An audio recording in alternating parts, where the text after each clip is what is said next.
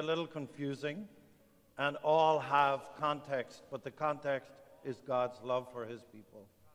Within it also are the gospel of Jesus Christ, his letters of his disciples.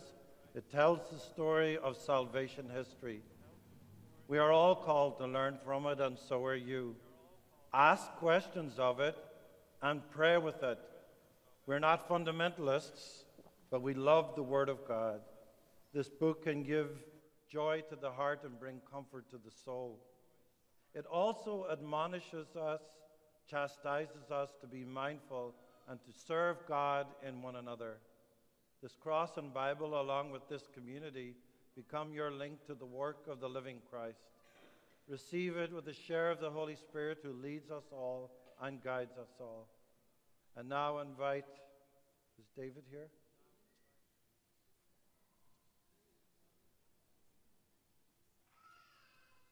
I now invite David Nguyen to come forward.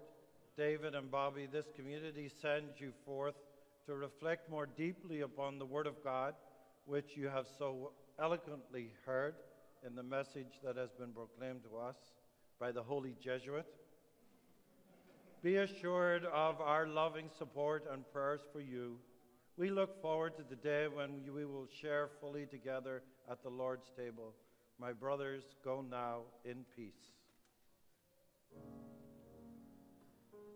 do the intercessions.